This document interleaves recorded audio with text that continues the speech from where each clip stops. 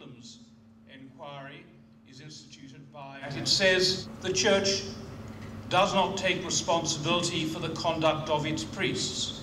There is no vicarious liability. Diocese of Parramatta and Armidale, because as Cardinal...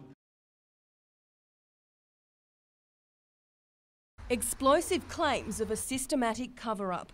Detective Chief Inspector Peter Fox says the Catholic Church in the Hunter has silenced victims of child sexual abuse, hindered police investigations and destroyed evidence. It's a cover-up he alleges is ongoing. I've got no reason to think that anything has changed. There's, this has been going on not just for years, not just for decades, but probably for centuries. All I'm saying is I'm aware that there are currently some matters that have been submitted to the DPP.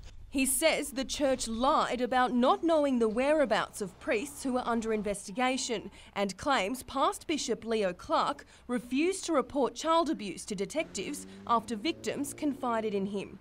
Current Bishop William Wright has slammed Mr Fox's allegations, claiming it's wrong to suggest any current cover-ups within the church. He is speaking now as if these things are happening on a daily basis now as we speak. The fact of the matter is now in this diocese, every allegation of criminal conduct against a priest or a diocesan employee is reported to the police. This afternoon, the Premier announced a special commission of inquiry into the matter. Peter Fox has come forward with allegations. They deserve to be tested, and Margaret Cunneen is the right person to do it. Mr Fox has renewed his plea for a royal commission. Like the Anglican bishop I saw only this week, turned around and said, yes, let's have a royal commission. I'm in support of it. Why am I hearing from the Catholic bishop that we don't need a royal commission, that everything's okay? If I honestly thought it was a matter of public interest for the protection of children now, I'd back it. Independent MP Tony Windsor today took his plight for a nationwide inquiry to the PM. To leave it any longer is saying to people that have had these crimes perpetrated upon them and the perpetrators of the crimes that this is acceptable in our community. It's not and never should have been.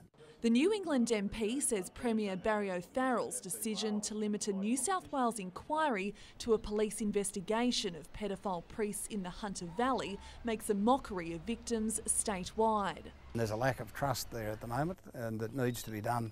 And I think at the national level is the only way you could achieve that level of trust. Victims, it's bittersweet. Thinking, are we ever going to make this happen? And then to finally hear it, it was just an incredible moment. Peter Gogarty was abused as a young boy by notorious pedophile priest Jim Fletcher.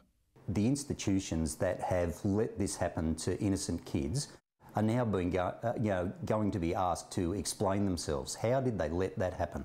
Louis Perona's son John took his own life in July. He'd been grappling with the pain of being abused by a Hunter priest in the 1970s. People who cover up sexual crimes, sexual abuse of crimes, don't seem to think it's serious. Well, they're wrong. They're about to find out that they're very wrong. Anglican Bishop Brian Farron says a royal commission is essential. Catholic Bishop Bill Wright also welcomes it, but admits he's worried what it will uncover. Yeah, look, I think there'll be some embarrassing stuff that'll come out. Hunter detective Peter Fox has been hailed by many as a hero for speaking out.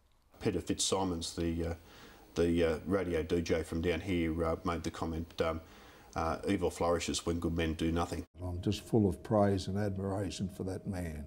And I think he's genuinely been the last shove to make this happen.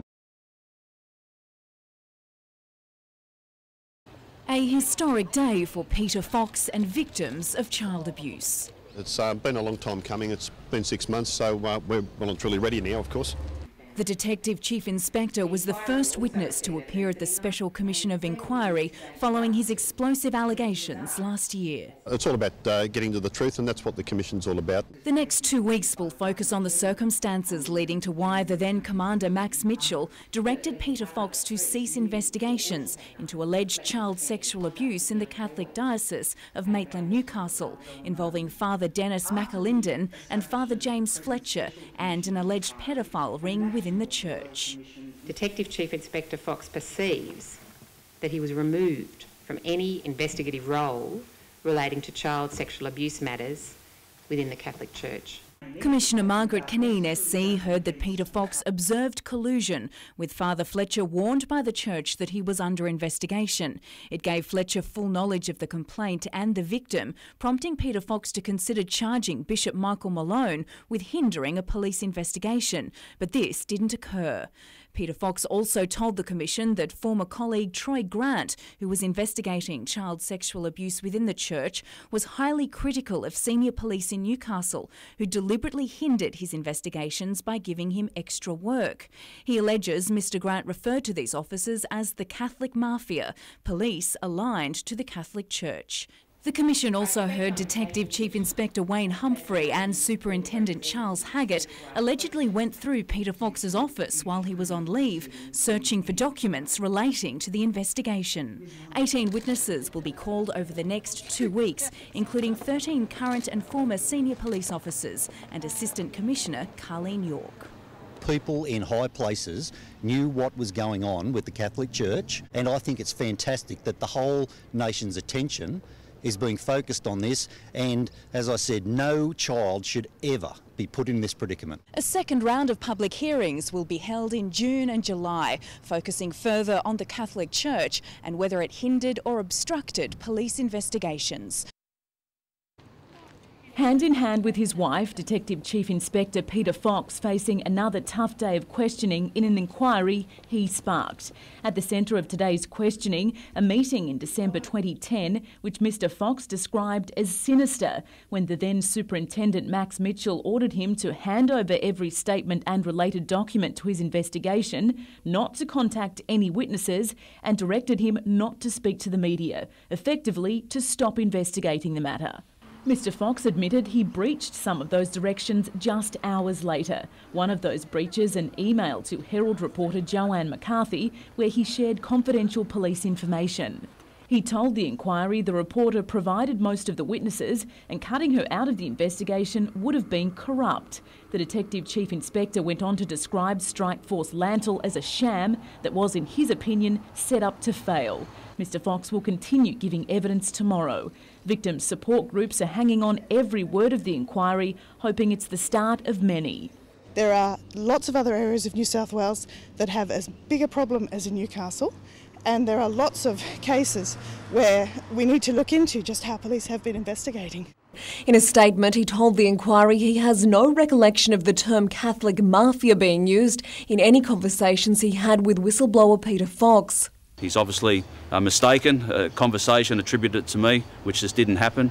Detective Chief Inspector Fox had previously told the inquiry the phrase was used to describe those who were out to protect the interests of the church, but later clarified it may have been used in relation to clergy and not police. Troy Grant also told the Commission senior police had only ever assisted with his investigations into child sexual abuse. However, the same could not be said about members of the clergy. There were individuals who acted completely inappropriately, commensurate with any of their pastoral care. I believe have acted illegally. Mr Grant also made explosive claims about the DPP in relation to allegations of a cover-up within the church. I put that brief of evidence for that, what I believe was alleged illegal activity, to the Director of Public Prosecutions, who chose not to pursue that prosecution. Decision to this day I disagree with. This afternoon, Peter Fox took to the stand, telling the Commission alleged victims of child sexual abuse were being treated like garbage by officers who were investigating claims of abuse. He went on to say the behaviour of some officers was corrupt and that certain factions within the police were determined for the allegations to not be investigated. Detective Chief Inspector Peter Fox faced a fourth day of questioning at the Commission charged with examining the police handling of child sexual abuse allegations in the Maitland-Newcastle Catholic Diocese. A tweet made by Mr Fox containing information about police that was subject to a non-publication order landed him in hot water with Police Counsel, who accused him of having a defiance of authority. Wayne Roser SC went on to accuse Mr Fox of undermining the police strike force set up to investigate claims of abuse by withholding information he had from alleged victims. Mr Roser also accused the whistleblower of forwarding his police report to Newcastle Herald journalist Joanne McCarthy for the purpose of gaining publicity. The Detective Chief Inspector admitted he had concealed his contact with Ms McCarthy from senior police. Much of this afternoon's questioning centred around information Mr Fox provided to the media and politicians, including Premier Barry O'Farrell. The police barrister questioned why Peter Fox decided to go public with his claims when he knew a strike force had been established. Mr Fox denied undermining investigations, but claims he went to the media in the hope of sparking a royal commission. He told the Commission there were many issues outside Lantle that he believed needed to be looked at, stating, "What I wanted was a royal commission," an outcome delivered shortly after his claims were aired on the ABC. Senior police are expected to front the inquiry tomorrow. Detective Superintendent John Kolitek was the first witness called on day 5 of the inquiry to answer questions about the police response to claims of a cover-up of sexual abuse by clergy. Documents attached to his statement tendered to the Commission included police correspondence about the allegations. Counsel representing whistleblower Detective Chief Inspector Peter Fox said the document appeared to reflect a lack of urgency surrounding the investigation of the claims, to which Detective Superintendent Kolitek agreed the letter did lack a sense of urgency. However, he strongly refuted previous claims by Mr Fox that the strike force established to investigate the allegations was set up to fail, describing its investigation as quite comprehensive and ultimately a success. Also tendered to the court was a police report lodged by Mr Fox to the Sex Crime Squad in 2004, claiming a possible pedophile network within the Catholic clergy. This afternoon, Peter Fox faced his 5th and final day of questioning. Outside court, he said he was relieved this part of the inquiry was over. I feel very drained. I think I'd be lying if I said that I felt any other way. It's been a difficult process. I've still got no reservations whatsoever about what I've said.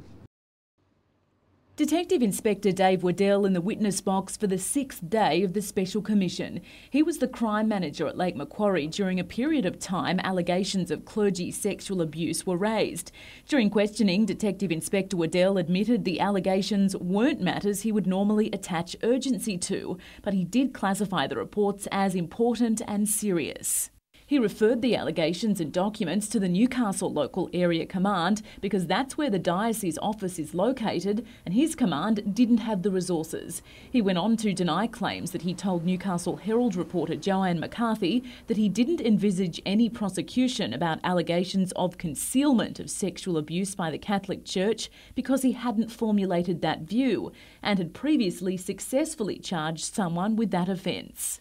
Also taking the stand, Inspector Dave Matthews, who told the Commission his Port Stephens command was also too stretched to accommodate the investigation, while former Newcastle Detective Chief Inspector Brad Taylor says he passed the file on to the Sex Crime Squad. The whistleblower at the centre of this inquiry came under fire for use of social media. The Commissioner chastising Detective Chief Inspector Peter Fox for tweeting during proceedings, saying it was undignified conduct, advising Mr Fox to listen and digest rather than tweet. Kate Haberfield, NBN. Taking to the witness stand for the first time, Detective Inspector Paul Jacob. He told the inquiry a claim by Detective Chief Inspector Peter Fox that Strikeforce Landell was a sham was offensive in the extreme and that he felt sorry for those who had invested time into the matters. He told the court Landell may have been a failure down the track, but in no way did he see any suggestion the investigation was set up to fail, and blamed the quality of what police had to work with, not the way police worked. He spoke about the difficulties for abuse victims to come forward and went on to say officers did what they had to do with resources available and that the matters were historical but not urgent due to the fact the offending priests were dead. He said early in his career he couldn't recall investigating historical sexual assault cases and now they are commonplace. The inquiry also heard that a number of police thought communication between Herald journalist Joanne McCarthy and Peter Fox was a risk to investigations and that it needed to be managed. Former Newcastle Commander Max Mitchell took to the stand late this afternoon and will continue to give evidence tomorrow. Barrister Ian Lloyd QC was hired by the Commission to provide an independent assessment of how Strikeforce Lantle was conducted. Lantle was the police strike force set up to investigate claims that clergy within the Maitland Newcastle diocese concealed cases of child sexual abuse. Mr Lloyd's report describes Lantle as thorough and rigorous. During questioning, he told the Commission the report given to the Director of Public Prosecutions was one of the most thorough he's ever seen. The strike force was set up to investigate the claims of 4 individuals. Subsequently, more came forward, but their complaints did not form part of the investigation. Mr Lloyd said Lantle provided a complex investigation spanning nearly 2 years, and it realistically could have gone on forever if all subsequent allegations were to become part of it.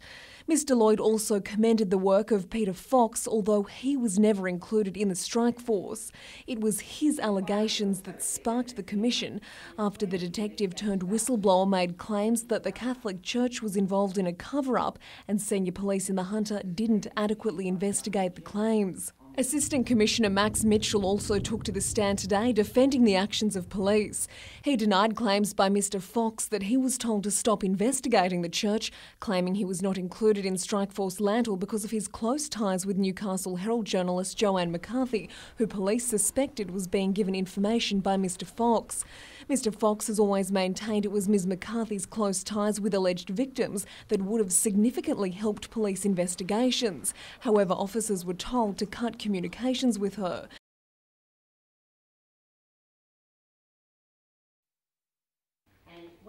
The inquiry resumed today, investigating how police handled complaints of child sex abuse within the Maitland-Newcastle diocese.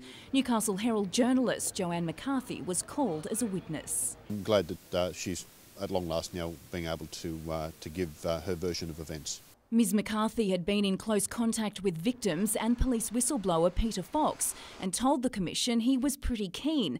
Others weren't so keen. She was also angered by the treatment of one victim and admitted that she wasn't wholeheartedly buying into the police investigation.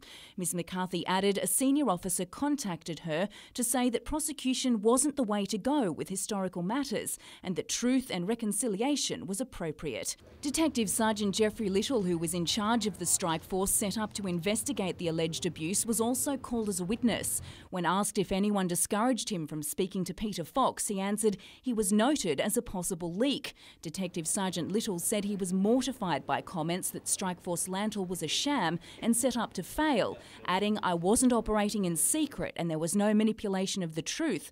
Peter Fox had ridden to glory on a saddle of lies," including that a brief of evidence had been compiled on Bishop Malone. I'm not concerned about those sort of things at all. It's up to the Commission to make their judgment on it. I was expecting those sort of things from the start, and police force hasn't disappointed me. Journalist Joanne McCarthy arrived for a second day of questioning this morning. The Newcastle Herald report has been central to the inquiry because of her connection to victims and articles she's written on child abuse and alleged covering up within the Catholic Church.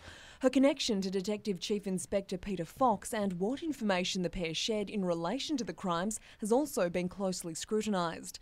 Counsel representing the police has previously told the Commission that Peter Fox was thought to be leaking information to Ms McCarthy. In responding to questions from Police Barrister Wayne Rosa, Ms McCarthy asked to be provided with evidence of any such leaks, saying, "I'd like to know what information that is because no one has pinned that down yet."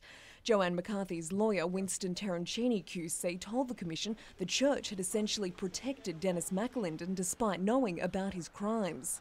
The Commission was told the church gave one victim documents which indicated senior clergy knew about sexual abuse within its ranks but did nothing about it.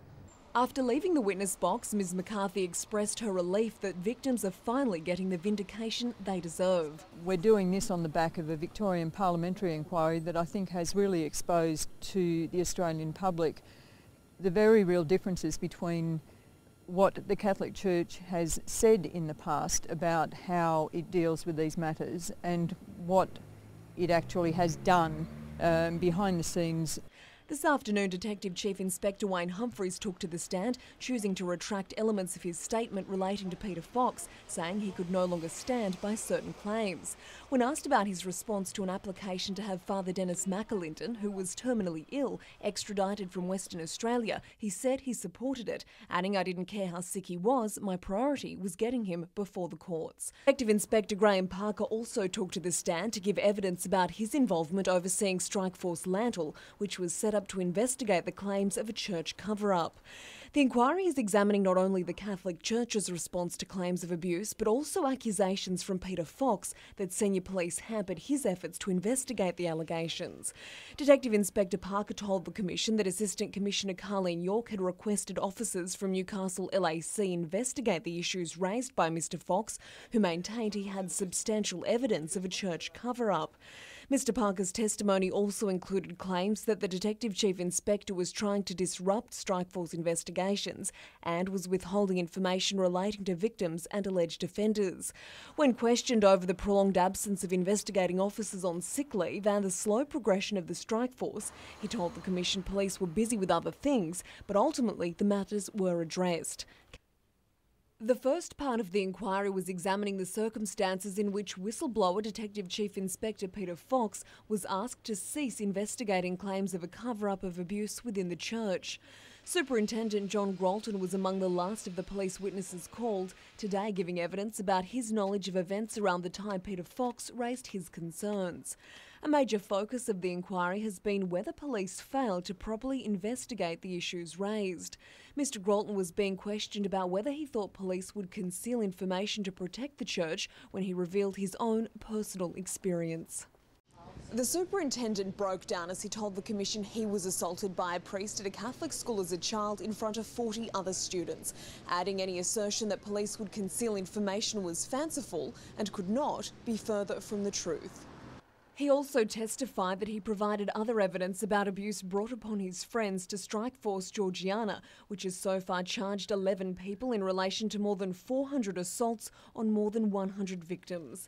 Chief investigator involved in that strike force, Detective Sergeant Christy Faber, also testified, saying she had never faced any resistance from colleagues during her investigations, adding the concealment of a crime is an offence we investigate to the fullest.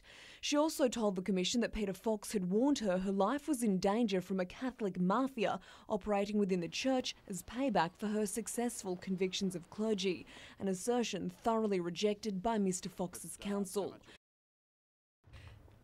It's an apology and an admission many victims thought they'd never hear.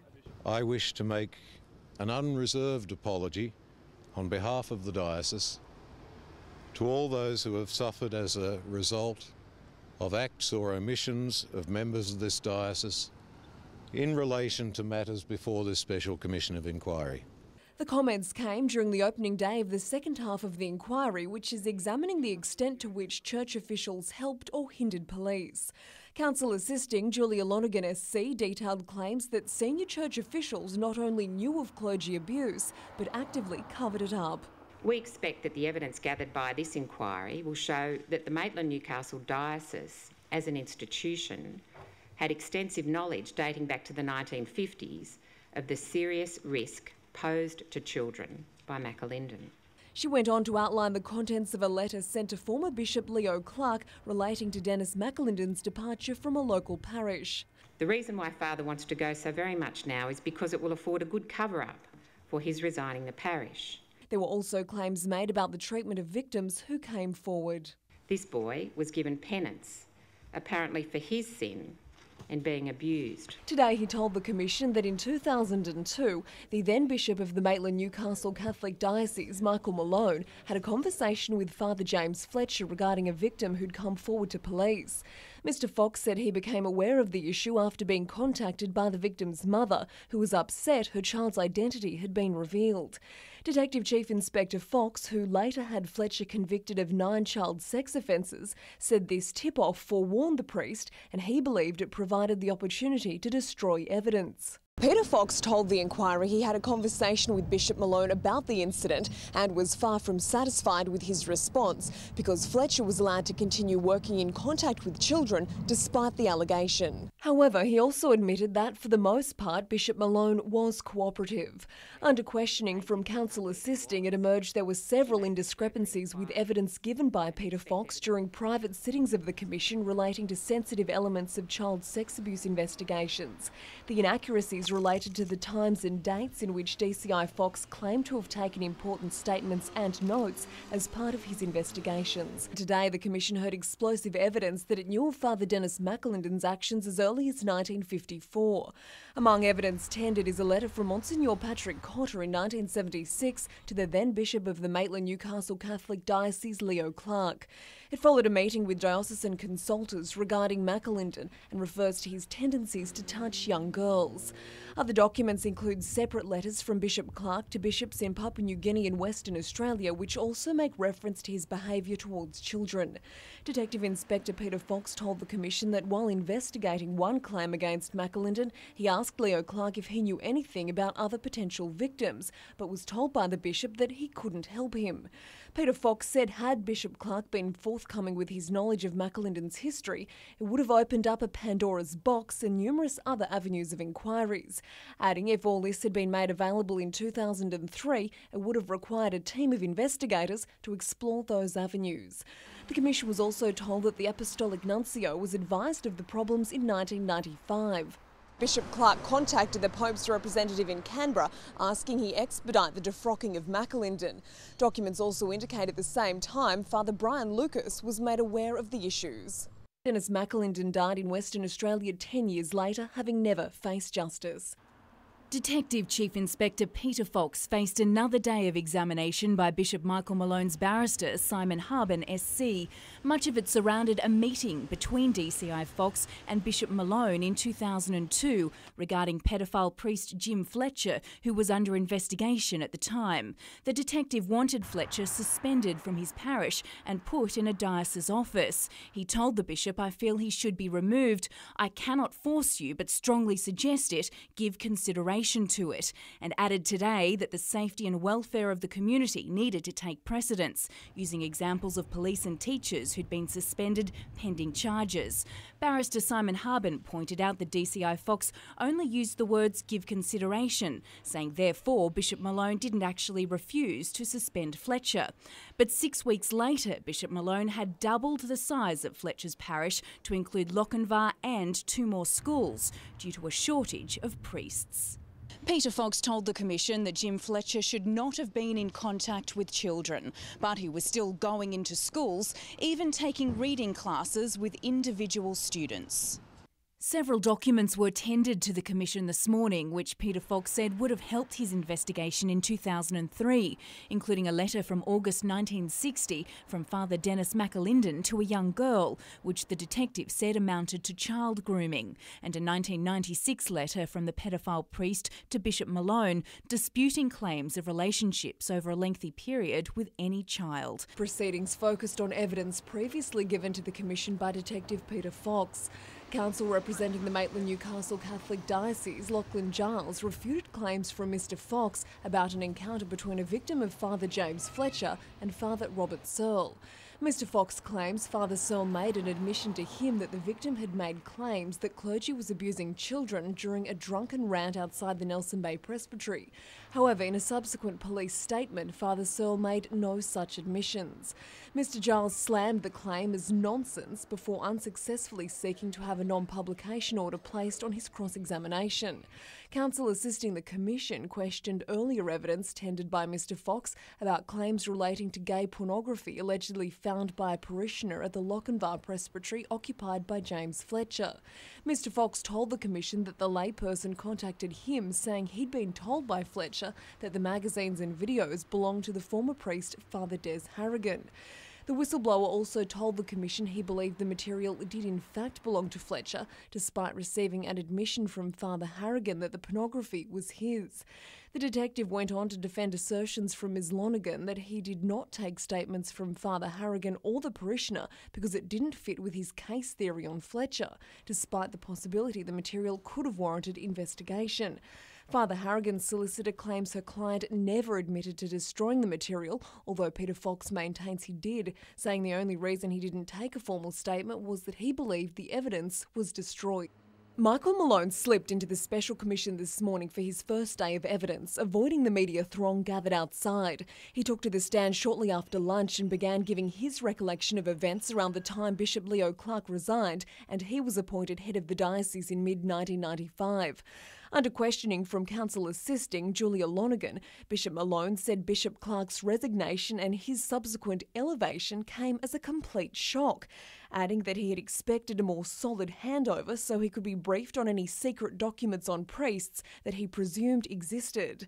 Bishop Malone told the Commission that the handover lasted a matter of minutes and then the outgoing leader left like a rocket, but not before pointing out a large briefcase in the corner of his office containing what later emerged as documents outlining abuse allegations against pedophile priest Dennis McAlinden.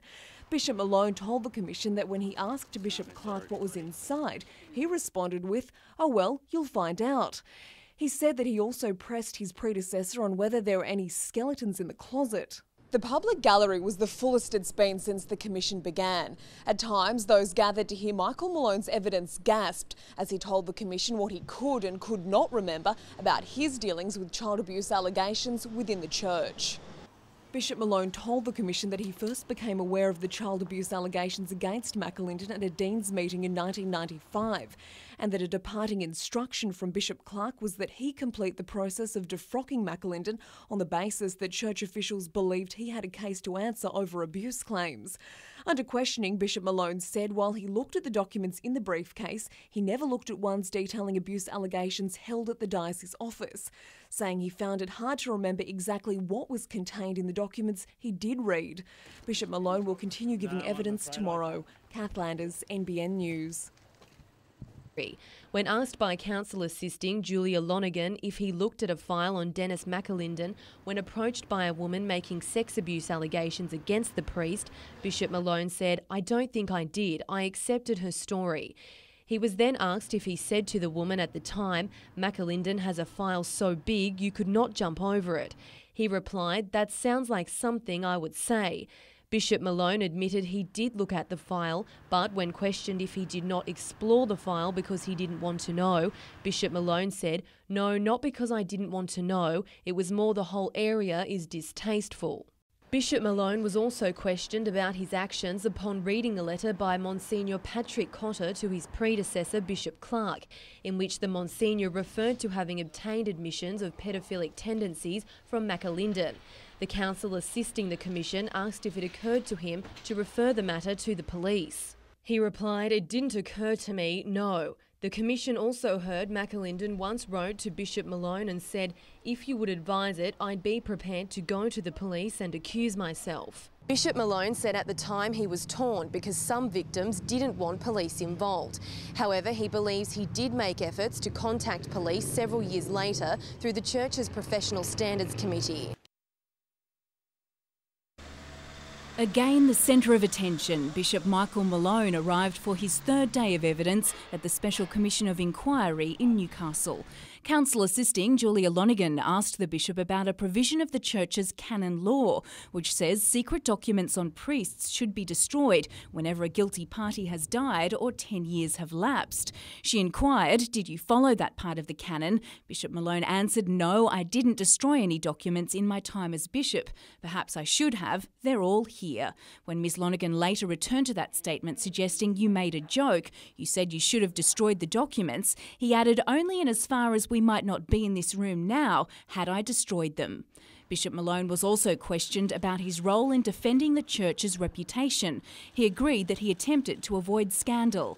As a priest for 50 years and bishop for 20, you're caught up in the whole ethos, and since you are serving the church, there is a tendency naturally to defend the organisation to which you belong. So yes, I was conscious of the fact sexual abuse was impinging upon the stability of the church, and I regretted that. And in the early times, I tried to prevent that from causing damage to the church by trying to play it down perhaps a little.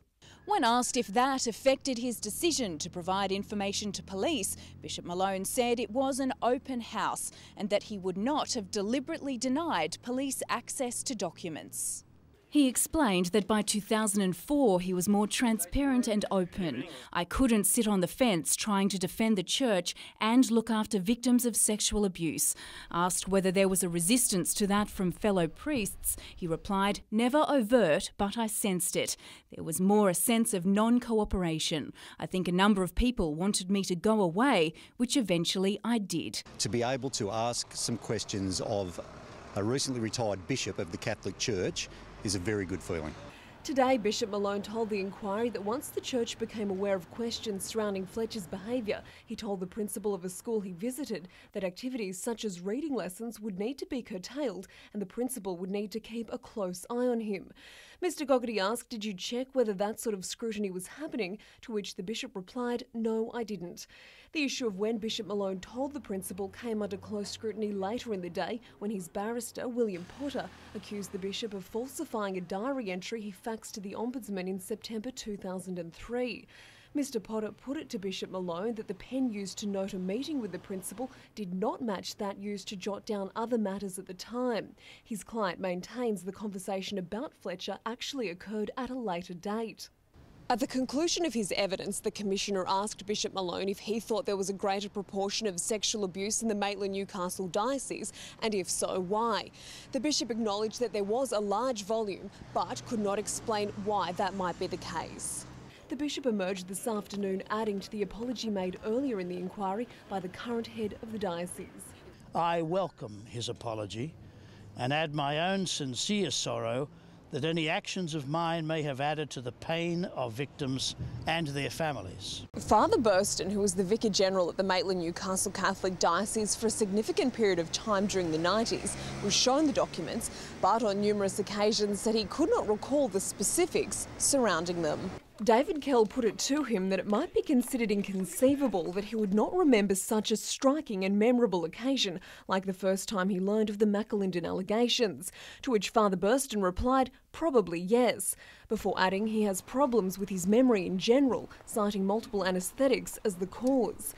Under further questioning, Father Burston said he had no memory of looking at specific documents relating to McAlinden in the diocese office, nor did he recall an assertion that Bishop Malone had a conversation with him about victims considering a push for criminal charges, saying lots of things may have occurred, but I do not recall.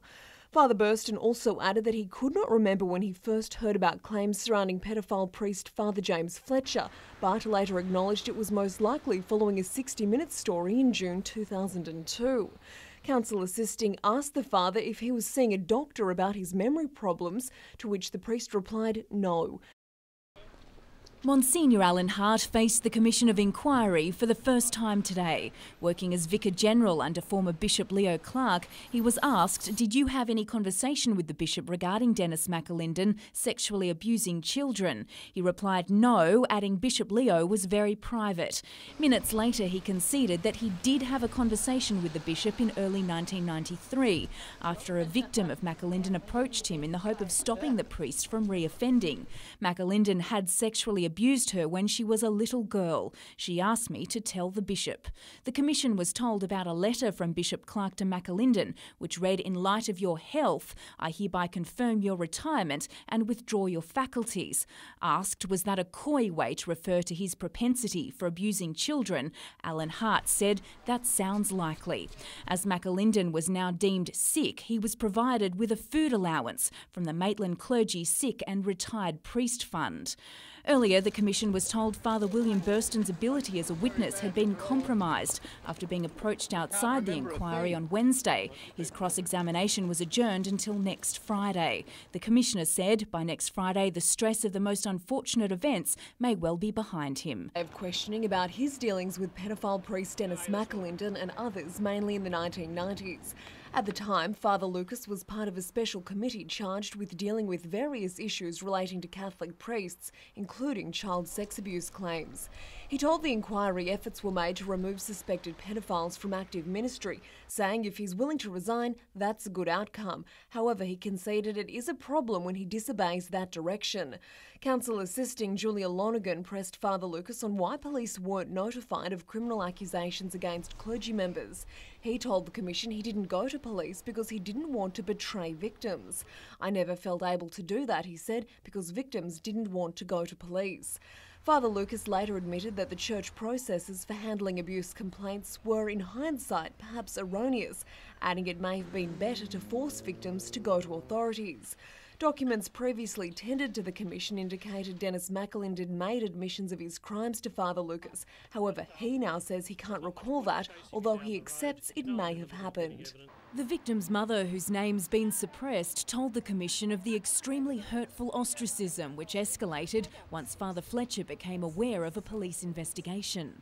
It was horrifying that they support people in times of death and tragedy, but if it's the priest that comes under question, they don't want to know about it. Inside, she explained, there was a calling of greetings. Suddenly people were in a hurry or disappeared. I felt estranged. She gave examples of eggs being thrown at her house, anonymous phone calls, losing voluntary positions within the parish, even being pushed over by a woman at East Maitland Court. A man I knew quite well from Dungog Parish rammed a supermarket trolley into my leg. It would have been easier if my son hadn't done anything, but he and us chose not to do that. Outside the Commission, she concluded, It surprised me through this whole inquiry. Clergy and other witnesses are having trouble trying to remember, and I can tell you for sure that victims have a lot of trouble trying to forget. In wrapping up her questioning to Father Brian Lucas, Julia Lonergan asked, I suggest that your evidence that you cannot recollect your meeting with Dennis McAlinden defies belief. He replied, I find that a very hurtful proposition. Father Lucas had admitted that he hadn't taken notes when speaking to pedophile priests. He dodged questions about that today. I really can't engage with you in a question and answer session. But in a written statement, he said there was little in way of regulation and we did not appreciate the full impact on victims of such damaging conduct.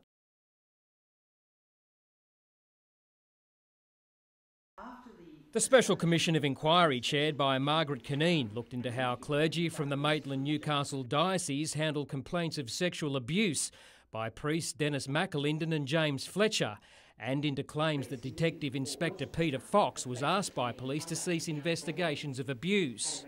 On the clergy's handling of complaints, the findings are damning. The Commissioner found Bishop Michael Malone failed to take steps to report McAlinden, even though he'd have known the diocese had information that would have assisted police in their investigation, and that information Malone conveyed to police about an abuse victim was late and inaccurate. Margaret Cunneen found the failure of diocese officials Patrick Cotter and Bishop Leo Clark in acting on other matters was inexcusable. Detective Inspector Peter Fox, who had been investigating claims of abuse for several years, claimed he was ordered off the investigation and that a Catholic mafia existed within the ranks of police. But the Commissioner found there's no credible evidence to support the notion that senior police were prepared to take steps to ensure that alleged child abuse offences were not properly investigated. The Commission also rejected Peter Fox's assertion that Strikeforce Landhill was a sham set up to fail, but did find detectives should have spoken to Peter Fox, who could have helped the investigation. The Commissioner went as far as to say Mr Fox, along with two other witnesses, Father Bill Burston and Monsignor Alan Hart, were found to be unimpressive and or unsatisfactory witnesses. It was an inquiry that uncovered a silent evil. For Peter Gogarty, this premises is where the torment occurred. Yesterday's findings from the Special Commission of Inquiry into how police and the Catholic Church handled complaints of child sexual abuse in the Hunter provided a sense of satisfaction. People in high places in the Catholic Church, particularly in this diocese, certainly knew about the activities of Dennis McAlinden and James Fletcher for a long, long time. 3 of the 4 volumes of the report were made public, with the other remaining confidential, and it's believed criminal charges could be laid against a senior church official as a result. I'm extremely confident that this commission would not have made such a finding unless they were very sure that somebody, and they call it a senior church figure, has known about the crimes of Jim Fletcher for a long time and did nothing about it. Peter, this is where it all happened, where Father James Fletcher abused you. How does it make you feel? Yeah, look, I still get a funny feeling in the stomach coming to this place. But Mr Gogarty feels part of the report handed down by Commissioner Margaret Cunneen, which said that Detective Inspector Peter Fox was an unsatisfactory witness and gave untruthful evidence, was disappointing. His frustration at not being able to bring some of these people to account has turned into his feelings sort of boiling over into statements of fact that in the end couldn't be supported. Bishop Bill Wright of the Diocese of Maitland-Newcastle will hold a press conference to respond to the report on Tuesday. Peter, do you still believe in God? No, I don't, Michael. I have a funny view about religion, but I can't believe that there's a God who would let the things happen in this world that are going on take place. The explosive findings were a tough read for the Catholic Church. For me and others in this diocese, it is a bitter experience to read the report. The Special Commission of Inquiry brought into question the inactions of up to 6 senior members of the Maitland-Newcastle Diocese for failing to report child sexual abuse. It's believed one senior church official could face possible prosecution. That's just an appalling story. You know, sadly, I've been caught up in this stuff, as you say, in various ways. The inquiry lasted 92 days, during which time 161 victims, their families and other witnesses were called to give evidence. It was revealed that the Catholic Church covered up sexual child abuse, and it shocked the bishop. Some of the specific detail in this report is news to me. In regard to the bishop of the day having some knowledge of McAlinden's offending back in the 60s. And as far as future serious matters within the church are concerned, my child protection people, the specialists in the diocese, are analysing the report for any additional lessons we can learn to improve our practices in protecting children. Nothing at this point has jumped off the page at me. Meanwhile, police have again urged anyone with information about clergy sex abuse to still come forward. Yeah, we really encourage victims of child sexual abuse to come forward and report that to the police. We'll take it very, very seriously. And we also encourage them to tell their story to the Royal Commission. The Royal Commission arrives in Newcastle tomorrow, and the evidence it will hear is expected to be confronting, to say the least. I think it will be a shock for the broader community about, what they will learn. But certainly for people who've been directly affected, people who've already come forward, their wounds will be reopened. Helen Keevers is the director of Just Is, an organisation that supports the Clergy Abused Network. Her hopes for these hearings are simple. I'm hoping that we get clarity, that we get answers about exactly what has happened. Ms Keevers also wants to see acceptance of the abuse that has happened and support for those affected. Talk to somebody, talk to anybody. The community is ready to listen, the Commission is ready to listen, and people will believe you. The hearings, the 42nd and 43rd of this Royal Commission, will be held here at Newcastle Courthouse. The first will focus on the Anglican Diocese of Newcastle. 30 witnesses are expected to give evidence. Former Lord Mayor John McNaughton will take the stand, as will a number of former bishops, while current Bishop Greg Thompson is scheduled last on the witness list. A raw display of emotion, wounded and still very broken. The pain of years of abuse from within the Anglican Church finally laid out bare. Abuse survivor Paul Gray, the first to give evidence at the 6th public hearing relating to the Anglican Church. Harrowing details of repeated abuse at the hands of his godfather, Anglican priest Peter Rushton, who died in 2007. Beginning from the age of 10 on a weekly to fortnightly basis. On many of these occasions, Father Peter would cut my back with a small knife and spear my blood on my back. And I would like to add there that was actually symbolic of the blood of Christ. He told of the continuing abuse at St Albans Boys' Home in the Hunter Valley. While at St Albans, I would usually be locked in the room at the end of the hall, sometimes for hours at a time, and different men would visit me in the room and either rape me or make me perform oral sex on them. Describing his desperate attempts to escape. I was chased by 2 men.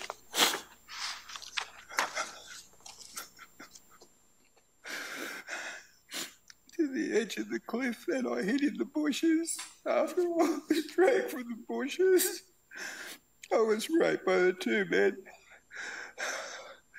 And while I was being raped, I could hear another voice screaming.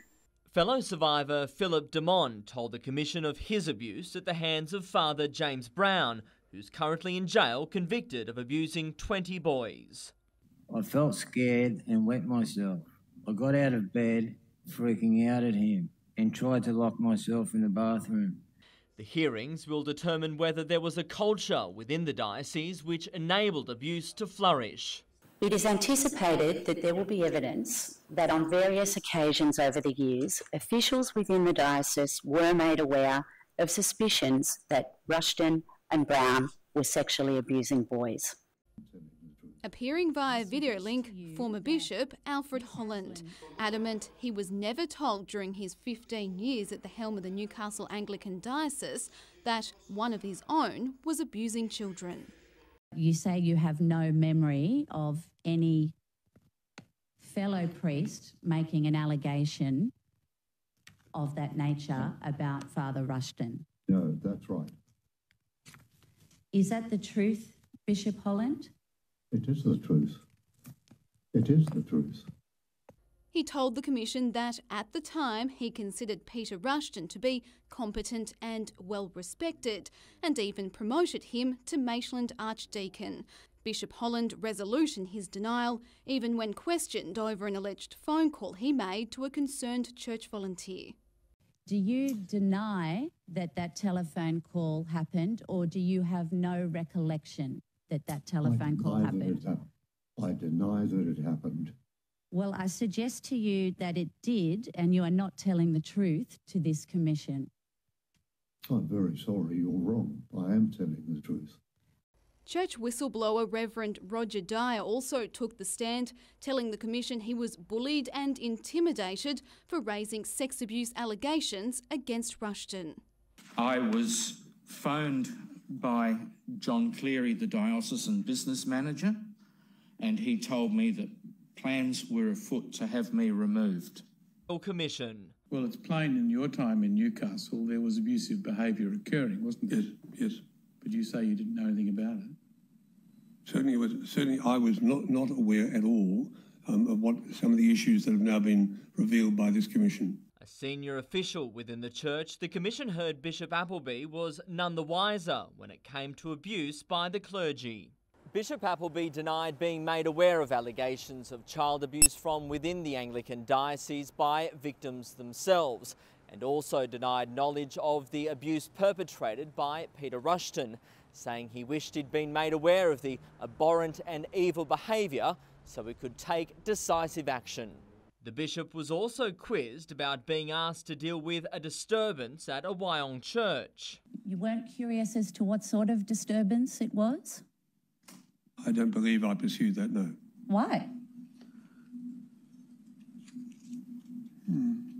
Maybe with hindsight.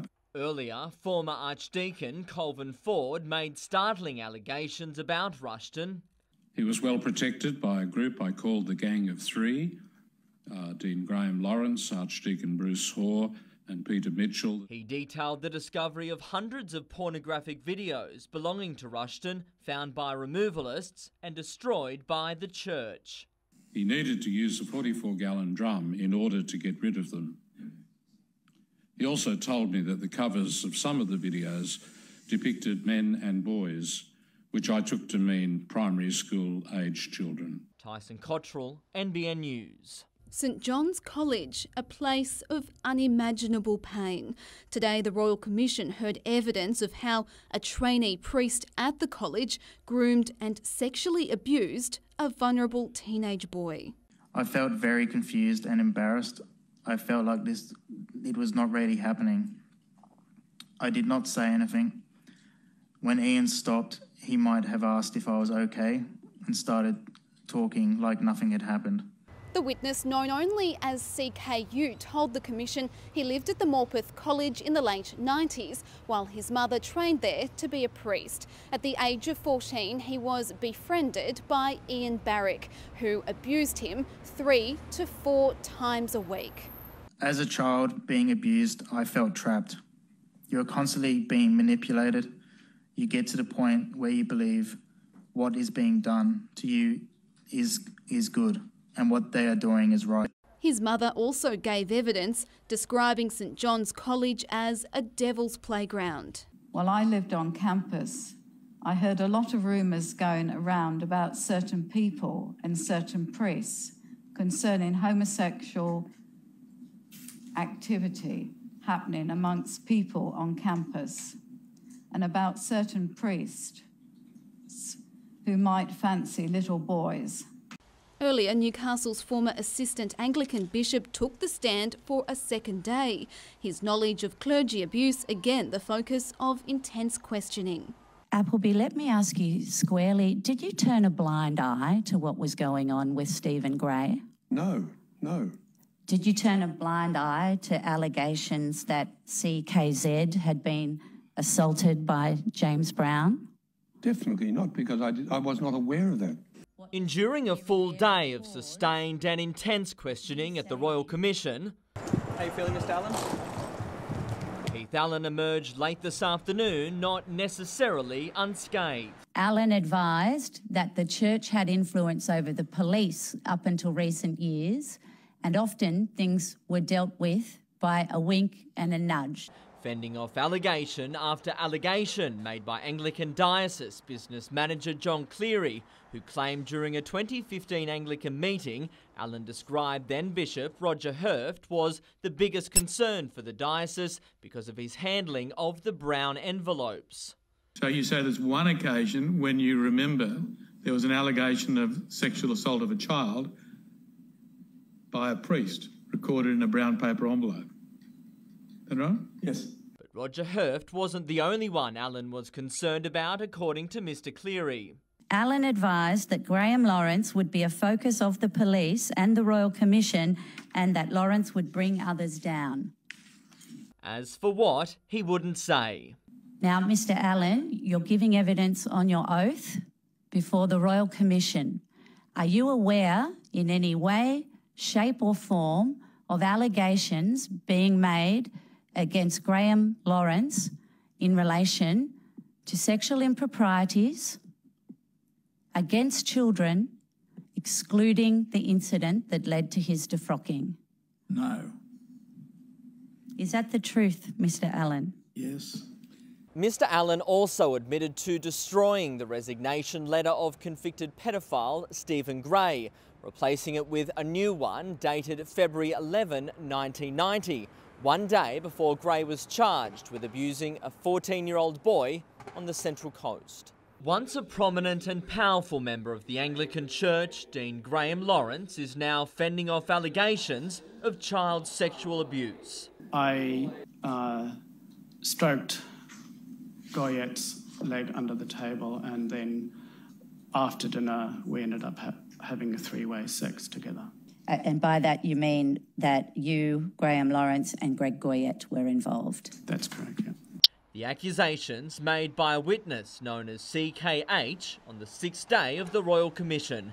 Aged 17 at the time, CKH also detailed another alleged incident 1 year earlier. He claims also involved Lawrence. He had asked to see my confirmation certificate, given that he had confirmed me, and then he approached me, took my hand and put it against his trousers. He told the Commission he was astounded the alleged offenders thought it was okay to take responsibility for his sexual awakening and development when they had been entrusted with his pastoral care. Earlier, Keith Allen was excused after being grilled for 3 days, maintaining he knew no details about child sexual assaults contained in brown envelopes, despite the Commission being shown those envelopes. And I suggest to you that your evidence that you did not discuss either the name of the priest concerned, the name of the parish, or the name of the complainant is absolute nonsense. That's not true. Mr Allen also spoke of his involvement in discussions with other members of the diocese surrounding plans to overthrow Director of Professional Standards, Michael Elliott. When questioned whether those discussions centred around people who are alleged to have committed misconduct, Mr Allen responded with yes. Peter Mitchell emerging from Newcastle Court following an intense day of questioning at the Royal Commission. The former diocesan registrar is accused of protecting a priest at the centre of child abuse allegations. I want to suggest that you, sir, would be the mould of person who might fraudulently record material in a register to protect your friend. Absolutely untrue.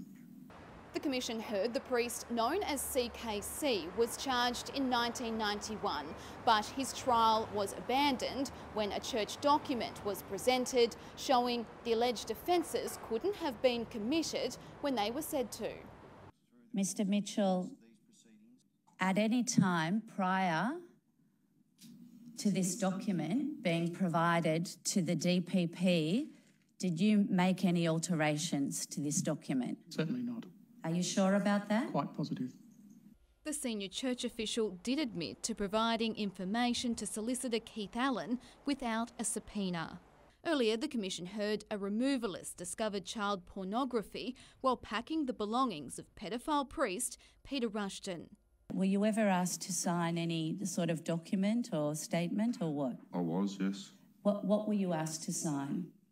I'm pretty sure it was something to the events where I wasn't allowed to talk about it. I was told that the church knew that he was gay and I wasn't allowed to say anything to anyone. You say that you believe you've endured a high level of interference in most aspects of your work. This has included practices such as isolation, bullying, policy changes, under-resourcing, reviews, oversight, personal attack and lack of support. That's true.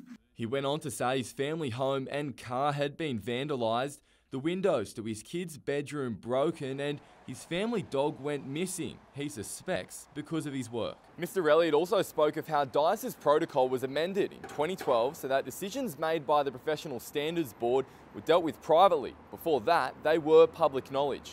I thought it was catastrophic. And why was that?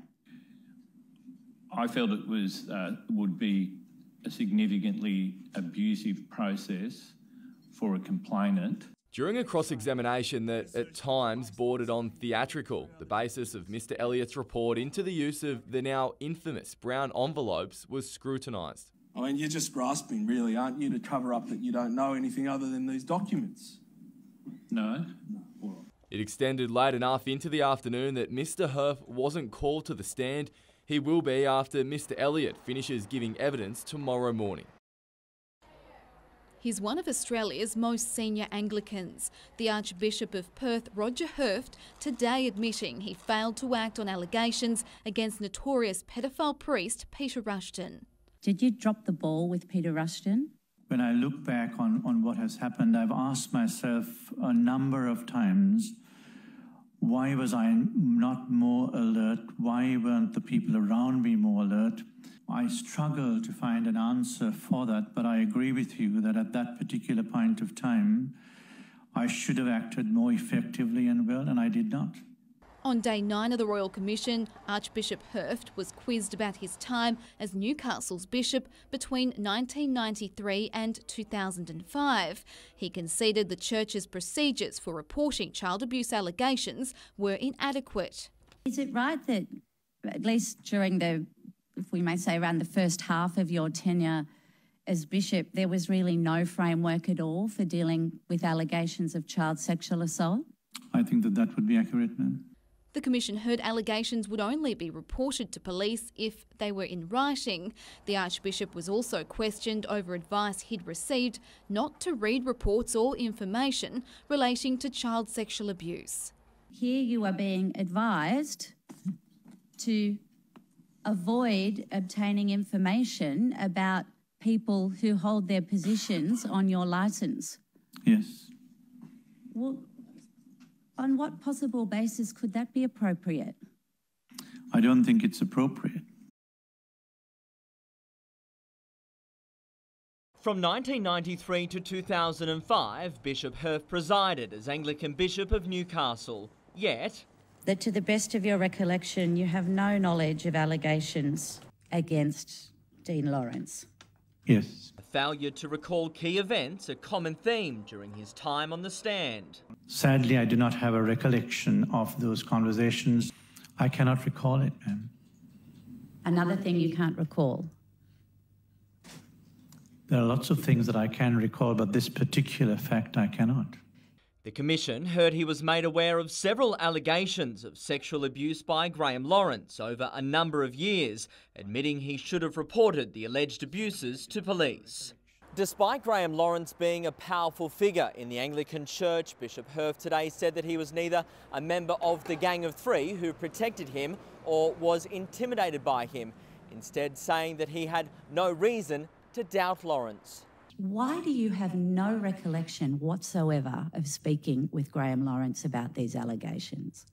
I have no understanding as to why that recollection hasn't come to me.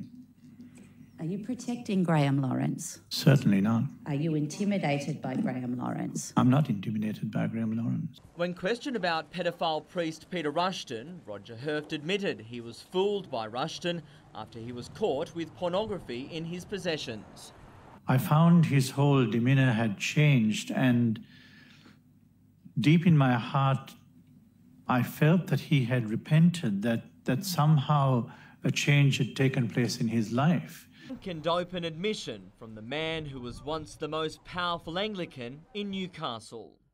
I have let them down, and let them down badly, let down the survivors in ways that remorse itself is a very poor emotion to even express.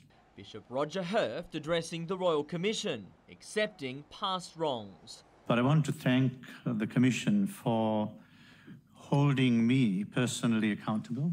The Commission sought to gain more transparency from the former Chancellor of the Diocese, Paul Rosser QC, denying any involvement in the 3-month good behaviour bond handed to Anglican priest Stephen Gray in 1990 for raping a teenage boy, despite agreeing he did sign Gray's indictment during his role as a Crown prosecutor.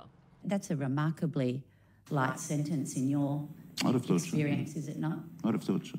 Did you have any involvement in negotiating this sentence? Are you sure about that? Questioned also about the appropriateness of representing lay preacher James Brown, who was charged with child sex offences. The Commission heard former Bishop Brian Farron had raised concerns with Mr Rosser over a perceived conflict of interest with his representation of James Brown. But Mr Rosser says he told Bishop Farron there wasn't one, and the matter was left there. 42 years of emotion laid bare. Today, Gerard McDonald stood defiant after addressing the Royal Commission. Does this help you move forward? Oh, look at the smile on my face, darling. For more than an hour, he detailed the horrific sexual abuse he suffered at the hands of convicted pedophile priest Vincent Ryan while going to school at St Joseph's, Merewether. After every other altar boy practice in 1975, before dropping me home, Father Ryan would sexually abuse me. Every single time. I was 10 years old. Mr McDonald spoke of the extent to which Ryan would abuse him, recalling how once he was anally raped in front of a group of boys. The boys were even made to abuse each other, driving him to a life of addiction and depression. I sat there with my legs over the edge and just thought to myself, I want to do this. I want to do this. But if I do, he wins. 15 more witnesses are scheduled to give evidence, including current Bishop Bill Wright. He'll appear sometime in the next few days, although this morning he released a video statement about the hearing. We support the processes of this Royal Commission that give them the opportunity to tell their stories. And we admire those who have chosen to do so. The inquiry also heard 158 people have filed claims against 31 perpetrators linked to the diocese, which has so far paid $25.7 million in compensation to victims. Just the beginning. It's just the beginning for me. The fight's just begun. The head of the Newcastle and Maitland Diocese for more than 15 years, former Bishop Michael Malone, explaining that some of the child sex abuse at the hands of priests was not considered to be criminal. In the past, as in years ago, I think if a priest offended, with regard to anybody, it was regarded as a moral problem. He accepted the church's response to victims' claims was a gross neglect of duty, but was hesitant in calling it a cover-up. Cover-up's probably a word that I would not use, but due diligence was not followed through. Much of the Commission's focus has been on notorious pedophile priest Vince Ryan, Bishop Malone defending the church's decision to not defrock him after his release from prison. I don't think the community would have thanked us for releasing a pedophile into its midst without any idea of supervision or mentoring or the like. The face of the Catholic Church in the Hunter with the words so many abuse victims waited years to hear.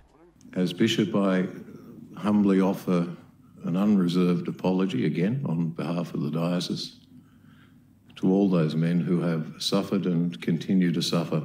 Bishop Bill Wright giving a frank admission on the Church's shortcomings at the Royal Commission into child sex abuse, particularly when it came to pedophile priest Vincent Ryan.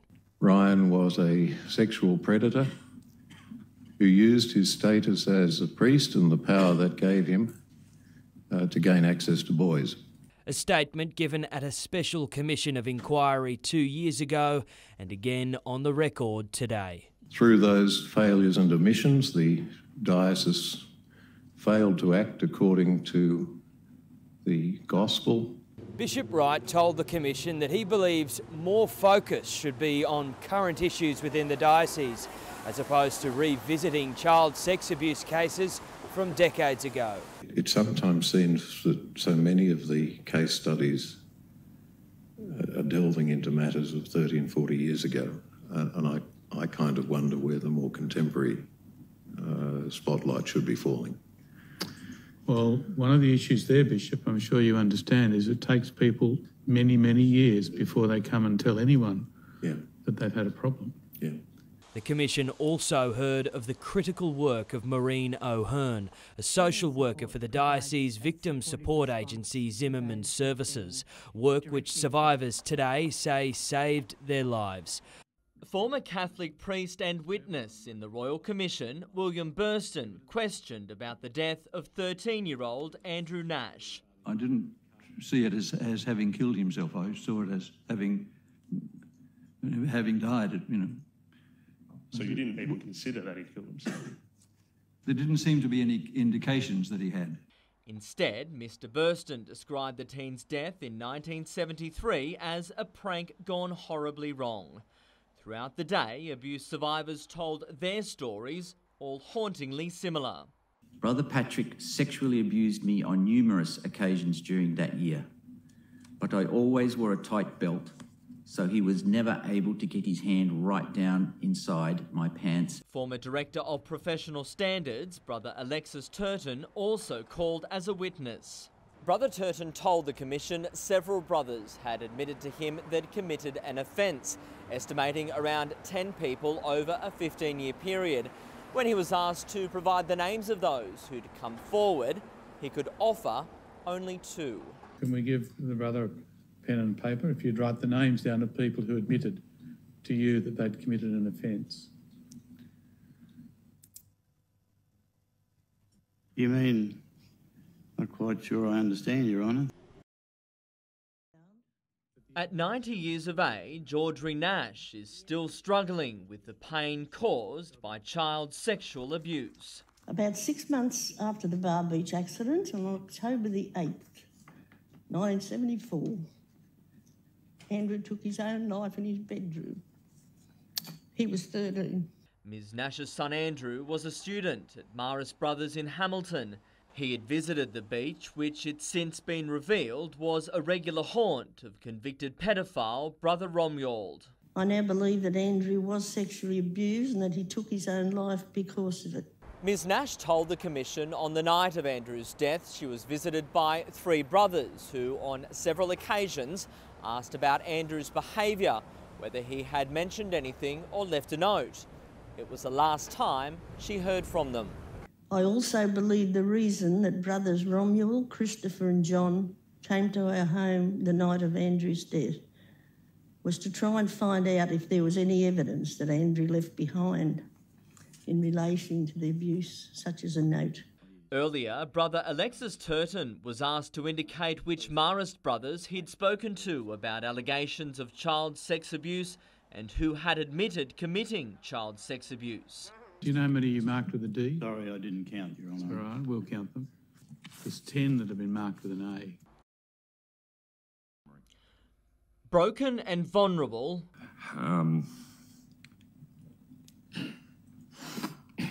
And a survivor. Scott Hallett, an image of resilience and strength, still standing after years of child abuse at the hands of Father Vince Ryan. Father Ryan stole my innocence. Aged just 9 years at the time, Mr Hallett told of the abuse committed while he was an altar boy and the haunting impact. The abuse has affected my ability to relate to other people. The abuse has affected my career opportunities. I have been diagnosed as suicidal with depression, anxiety and obsessive compulsive disorder. Mr Hallett calling for understanding, not pity, for abuse survivors. Have a look at you or yourself or your kids when they were 9 years old and read a couple of statements and just try and put yourself in our position. Earlier, Brother Michael Hill spoke of Brother Dominic and the complaints made against him by former students at Marist Brothers at Hamilton. What was the nature of the complaints? I'm not aware. Inappropriate behaviour, but there are no more details than that. Did you ask him if there were any more details? No. Weren't you concerned to know? Absolutely. In a letter from Mr Hill to a church lawyer, he compared allegations of child sex abuse against Brother Patrick to a well-known Hollywood film. Former principal of Hamilton Marist Brothers, Christopher Wade, told the Commission he received what he thought at the time was an admission by Brother Romuald back in the 1970s that he had sexually abused boys in the past. But Brother Wade didn't report the matter to police. The 80-year-old labelling Brother Romuald as an imposing, strong and intimidating character. Not for the first time, this Royal Commission. I don't recall. I couldn't exactly recall, Your Honour. I don't recall, Your Honour. An authority figure unable to remember allegations of inappropriate behaviour. I can't recall conversations from that far back. Former Marist Brothers principal, Brother Christopher Wade, was responding to claims he knew why 13-year-old abuse victim Andrew Nash committed suicide in 1974. You were relieved that Andrew had told nobody before he died? That's not true. And you were relieved because in your mind the problem had gone away? That's not true. And when Brother Romuald moved schools 2 months later, you were even more relieved because he was no longer your problem? That's not true. And you're pretending that you don't remember that evening because you're a coward and you're a liar. That's not true. Brother, did you cover up allegations of child sex abuse whilst you were principal? The current Marist Brothers Provincial today acknowledged the pain caused and offered an emotional invitation to survivors to come forward. I know that a lot of them have suffered terribly, and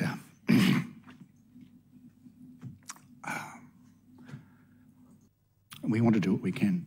And after more than 40 years of pain for the family of Andrew Nash, today Brother Peter Carroll announced Marist Brothers have already begun a separate inquiry into the 13-year-old's suicide. It's very satisfying because now I know for sure. Meanwhile, Commissioner Peter McClellan acknowledged the media's role in sparking the inquiry, particularly the Newcastle Herald's Joanne McCarthy. Without those efforts, it's unlikely that this Royal Commission would have taken place. A place of worship, and today also a place of healing. For a church humbled and hurting.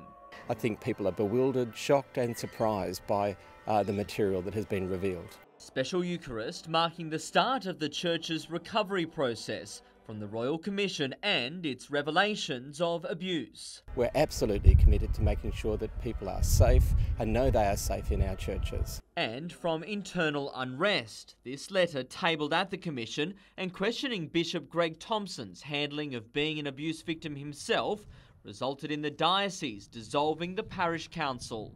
The Cathedral Board has now taken over responsibility from the Parish Council following its sacking amid revelations in the Royal Commission. Despite the internal turmoil, the Anglican Diocese maintains there is still confidence within the church. The diocesan community have gathered on a number of occasions in recent weeks and show that they are firmly behind Bishop Thompson. But religion sociologist Dr. Kathleen McPhillips has questioned whether that same confidence remains outside the church following the commission. I think there has been a real problem with the way that the church is perceived in the broader community. We don't presume that the broader community is simply going to accept our word. We want them to see our action, because we know that our actions will speak louder than our words.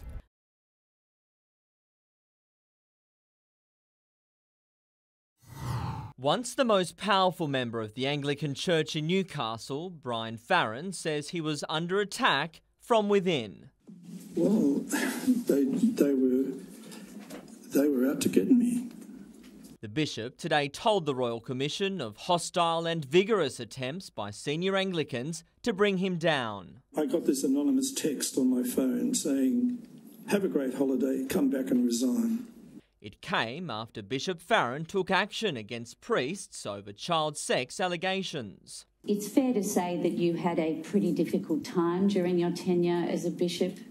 I had a terrible time. The Commission also heard claims supporters of former Dean Graham Lawrence were front and centre. You're punishing Bishop Farron for bringing these allegations out into the light of day. I'm not punishing him for that, I'm punishing him for the way it happened. Former diocesan solicitor Robert Caddies was among several who complained against Bishop Farron. He took issue with making public the belief the late Father Peter Rushton was a child sex offender. He brought the diocese into disrepute by claiming that Father Peter Rushton was a serial child abuser. We now know that that's probably right, and I don't think we knew that at the time. Caddies expressed disappointment over the 2012 defrocking of his good friend, the former Dean of Newcastle, Graham Lawrence. He claimed due process wasn't followed and Lawrence wasn't provided with legal aid. Caddies, along with several others, helping fund an appeal in the courts. Still clearly moved some 6 years after coming face to face with an abuse survivor. I can still visualise the meeting. It was a pretty traumatic meeting for me. Bishop Brian Farron close to tears at the Royal Commission as he recounted his 2010 meeting with CKA. CKA had previously told the Commission he was abused by a priest in the 1970s while he was an altar boy. That priest is now being investigated by police. I had to excuse myself at one stage because I was really so upset. Anyhow, I heard his story and I apologised. Giving evidence for a second day, he also described the backlash for his handling of abuse allegations within the church. Bishop Farron detailed a 2012 meeting with the abuse survivor known as CKH. Immediately after, he announced he would be defrocking the former Dean of Newcastle, Graham Lawrence, over allegations of child sexual abuse. Following the move, though, the Commission was told Farron was the subject of around 9 complaints, all of which were dismissed by the Episcopal Standards Board. The now retired bishop standing firm when questioned yet again over his relationship with Lawrence. I was the bishop of the diocese. I had authority. I was certainly not intimidated by him. And I'd shown that I wasn't intimidated by any of these people by going and facing them. I'd gone to the congregation at Cook's Hill. I'd gone and faced the people at Terrigal. I'd faced the people at the cathedral. I had never stayed away from the cathedral. I faced those people. I was never intimidated by them. Forgetful and at times uncomfortable. Are you getting irritated with me, Mr. No, I'm not getting irritated with you. Former priest Graham Lawrence giving evidence at the Royal Commission, denying he protected pedophile priests during his time as Dean of Newcastle Cathedral. Is it right or is it wrong that you were a go-to person in the diocese for priests who were accused of child sexual abuse? That is wrong. Lawrence was stripped of his holy orders in 2012 after allegations of child sex abuse were levelled against him, as well as claims he was part of a gang of 3 within the diocese which kept allegations of child sex abuse secret, claims he denies. In a heated afternoon of evidence, Lawrence said former Newcastle Bishop Roger Hurft never raised child sex abuse allegations with him. At one point, he even suggested efforts by police to contact him about allegations against a priest were a hoax. Are you seriously suggesting in your evidence today that you thought this telephone call was some kind of hoax? Yes. That's just not believable, is it, I'm Mr. sorry, but Lawrence? it's true, ma'am. And despite his defrocking occurring back in 2012, there still remains elements within the diocese which are critical of Graham Lawrence's removal. The current Assistant Bishop of Newcastle, Peter Stewart, today labelling those elements as virulent and harsh. Church circles? Never had to work with a group that is as difficult and as intractable and as hurtful as this group of people. Resuming his evidence in the chair, growing increasingly agitated. You're getting quite a tone there, Mr. Lawrence. Are you getting a bit irritated? Because we've been through this already once. Today's fiery questioning began with why defrocked priest Graham Lawrence failed to report church deacon Andrew Duncan's alleged pedophilia. It was an alleged misbehaviour. But for the most part focused on his relationship with an abuse victim known as CKH. You were pursuing a sexual relationship with CKH in 1984, weren't you? I was not. And you had been for some years, had you not? I was not. That's contrary to CKH's evidence. However, he did admit he'd sent him a card on his 18th birthday featuring an image of a penis. So you accept you sent this card to him? Yes. This card that says, "Thank heavens for little boys." Yes, a quote out of a song.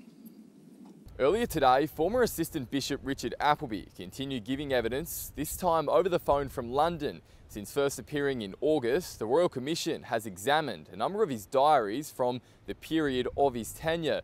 They've proved that some of his previous assertions were wrong, in particular that he had met with a victim known as CKA about the abuse he'd experienced. My only possible excuse is that I've always been someone who reads by scanning, and I've never, for example, I have never had the skills of being a proofreader. It was a careless mistake. It's one I should not have made, and I'm acutely embarrassed, and I apologise unreservedly to the Commission for it. After 16 days of hearings, current Bishop Greg Thompson, himself an abuse survivor, had his chance to give evidence. It's the case that there has been a very significant problem with child sexual abuse in the Diocese of Newcastle. Systemic, over many decades. While forced to stand due to back pain, it was the suffering of abuse victims that was foremost on the Bishop's mind. Barker said, "Greg, if you want to get into ministry, we have to have a relationship." Through his body language, Barker left me in no doubt that when he said I would have to have a relationship with him, that I would have to have a sexual relationship with him. Since going public as a survivor last year, Bishop Thompson told the Commission he's been the victim of a campaign against his leadership. I felt shamed. Public shame. Rocked by the revelations tabled in this inquiry, the Newcastle Diocese will now undergo a number of independent reviews, including one by a former police commander, into its policies and practice to try and restore confidence and trust. The house is burning. We need a national response. We need resolution and resolve from our bishops. In the end, it's hearts and minds. And until we have hearts and minds convinced that child safety is of the highest order and that those who have suffered need to have proper redress, change will be slow. For other abuse victims, Bishop Thompson has been a rock during the hearings, something clear as he left the stand today.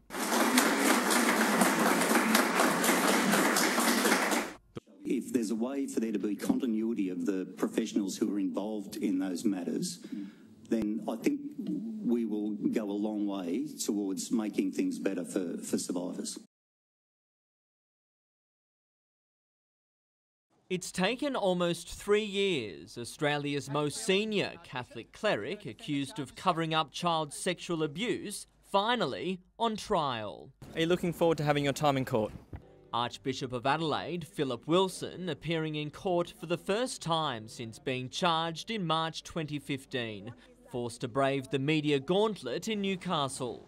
Archbishop, how are you feeling?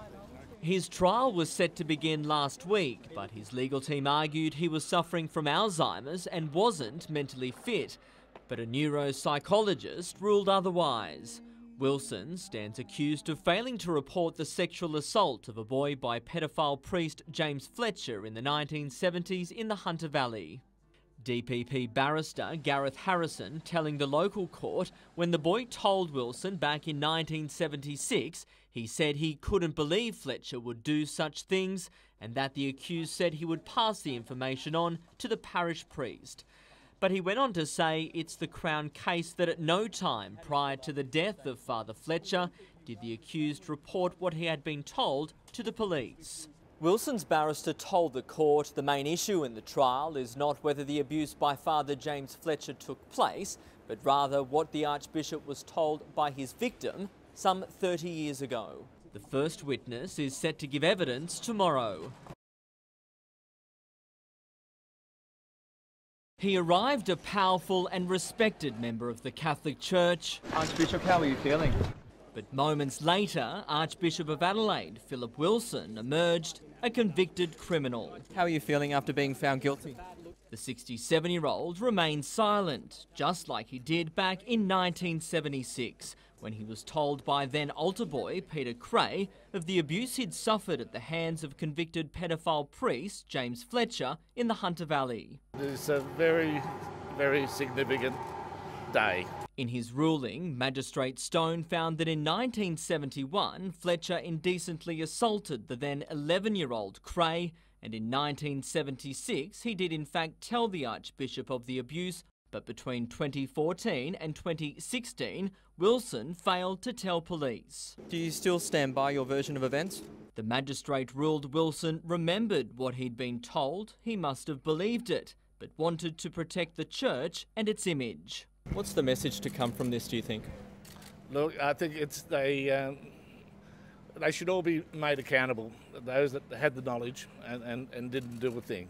Daniel Feenan was just one person who fell victim to Fletcher's abuse. Knowing now that he knew in 1976 when I was born at the Mater Hospital in Newcastle, if Wilson had done something, he would never have got to me. Wilson has already made 3 appeals in 3 years, the first in Newcastle Local Court in February 2016, then in October before the Supreme Court, and then in June 2017 in the New South Wales Court of Appeal. It's not yet clear whether he'll fight the guilty verdict. He deserves to go to jail. Reporter Tyson Cottrell joins us now live. Tyson, when will Archbishop Wilson be sentenced? Paul, Archbishop Wilson will return to court here in Newcastle on the 19th of June, where a sentence date will be set. But the prosecution has already indicated that it will seek to have Wilson taken into custody on that occasion and will also be pushing for a full-time custodial sentence. The maximum penalty which can be imposed is 2 years jail. Paul? Tyson Cottrell reporting there.